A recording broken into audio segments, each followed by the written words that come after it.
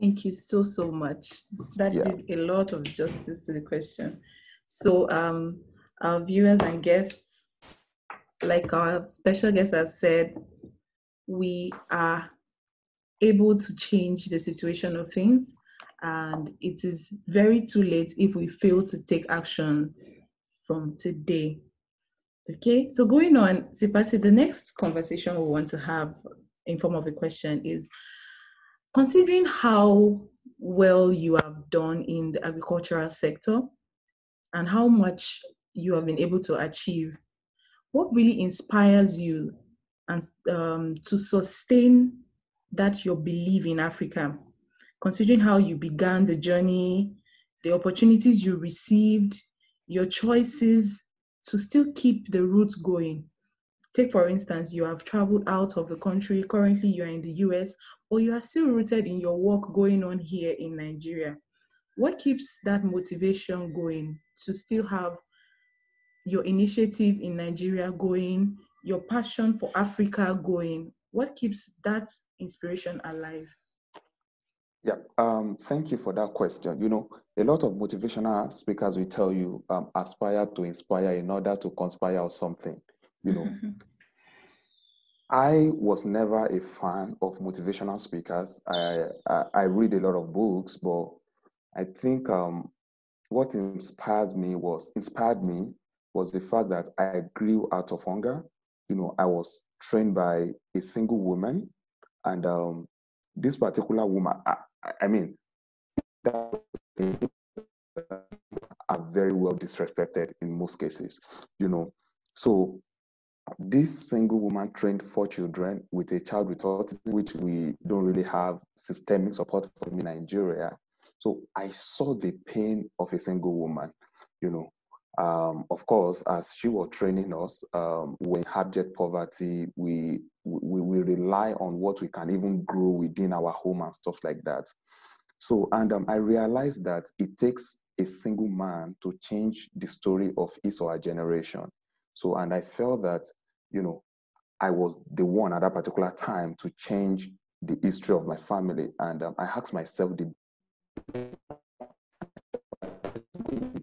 its integrity.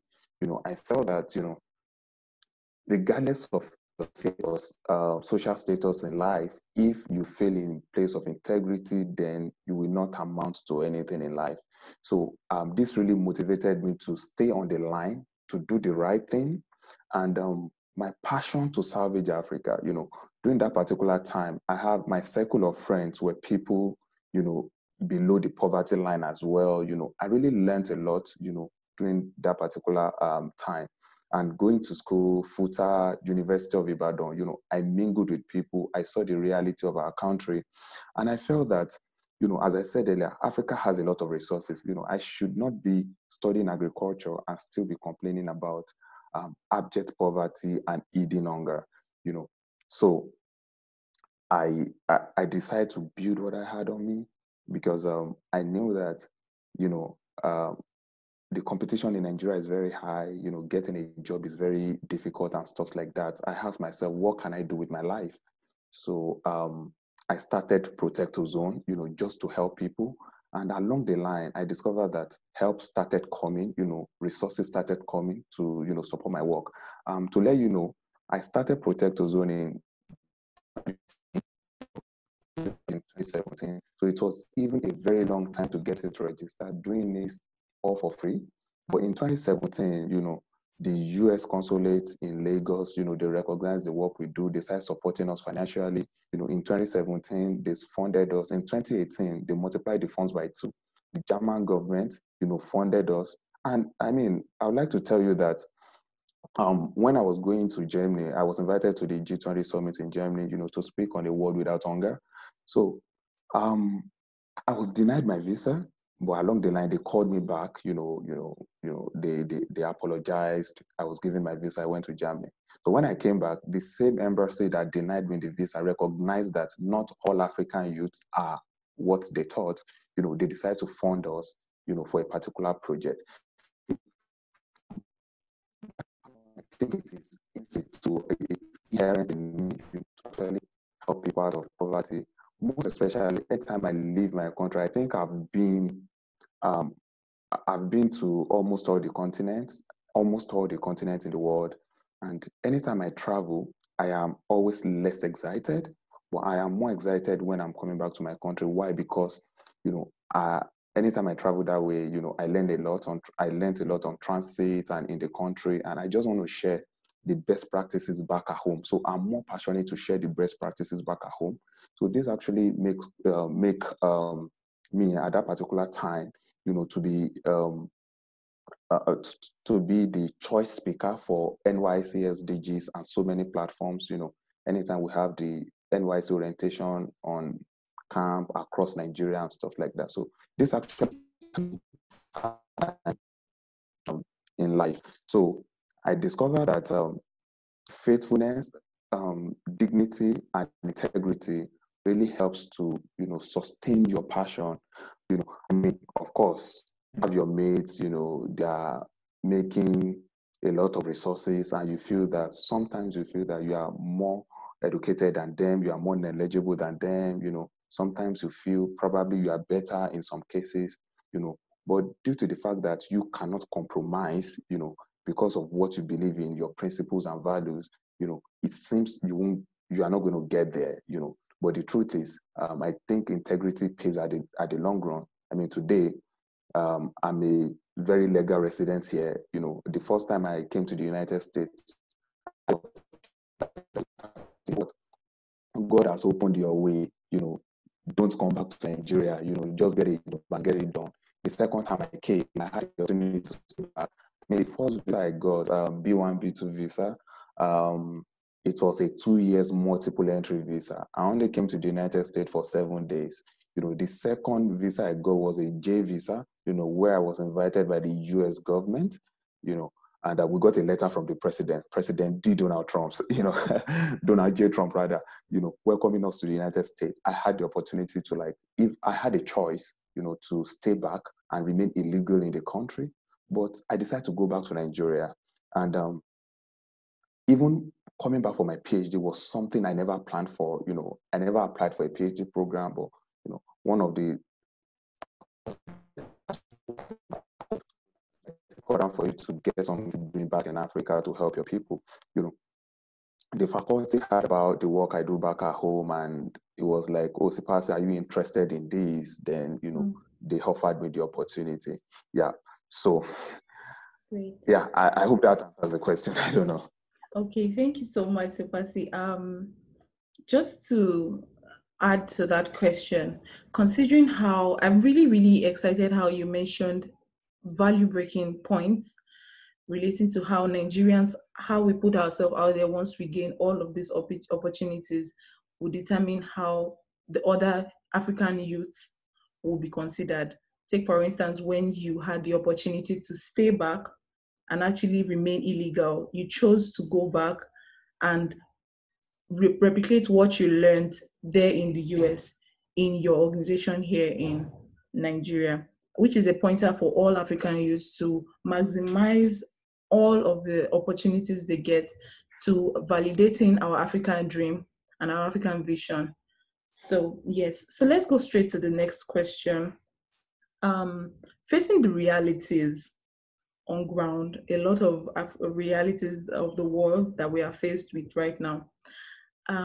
Is it still possible for a young African to start off his or her engagement in building the Africa we want?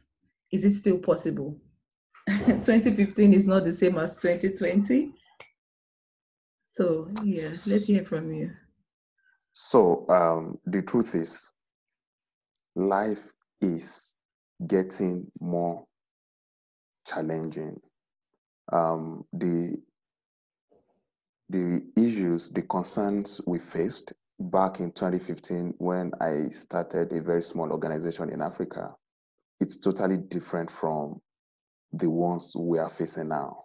For example, no one knows that our world could come to a point whereby nobody will be able to move from one place to another freely. Nobody believed that everyone in the world will get to use face masks, almost almost 12 hours in a day. Nobody believes. So, I mean, I appreciate or I acknowledge the fact that, the challenges are different.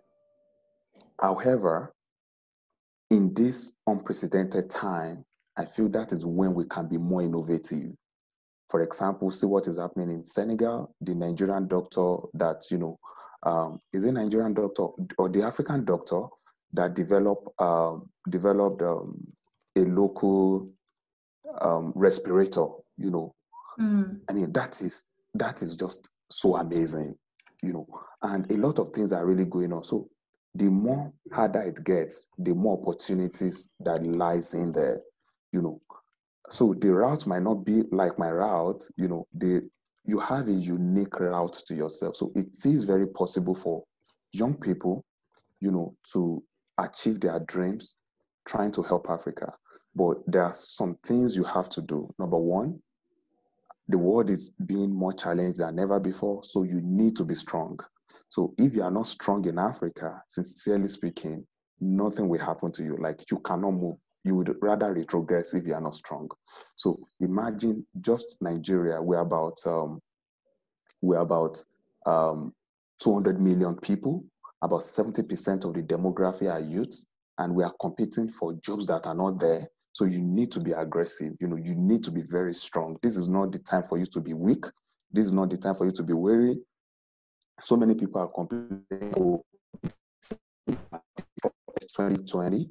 For me, I am achieving more in 2020 because I was able to re-strategize. So, in Africa, all we need to do is to be able to re-strategize and bring solutions to what is happening right now. For example, I feel, in my own personal opinion, that the African government are doing better than some Western world in terms of this COVID-19.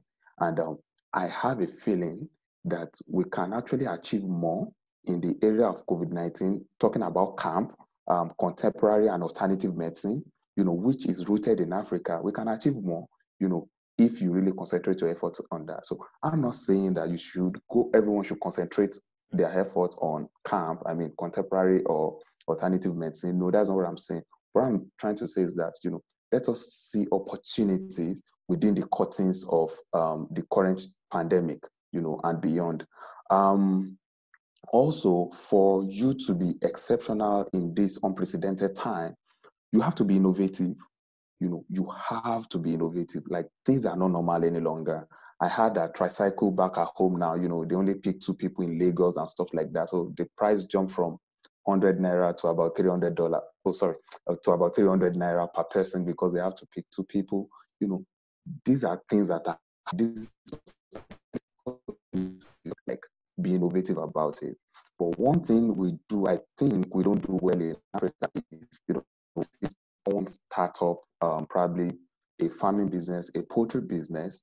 Then on that particular street, you might see another people trying to, emerge. So the truth is, why can't we just synergize?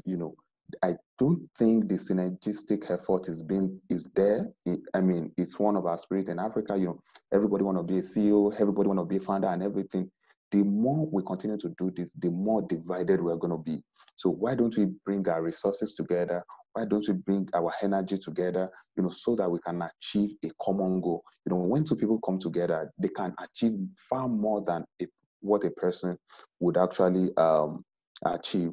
Another thing I think we need to do at this particular time, because of the opportunities we have in our generation, is to hold people accountable. I feel that we don't hold people accountable enough in Africa. For example, here at K-State, Kansas State University, even though the university is giving us their best, trying to make us feel comfortable as Black people, as at this current time and the pandemic, with the news that international students should go home, and stuff like that, all those things are overwhelming, and the school is making effort, to make sure that, we are sane, we are fine and everything. But we still have some student groups, that are still telling the university that universities are not doing enough, even though I know they are doing enough. I feel they are doing enough rather. So I just feel that we need to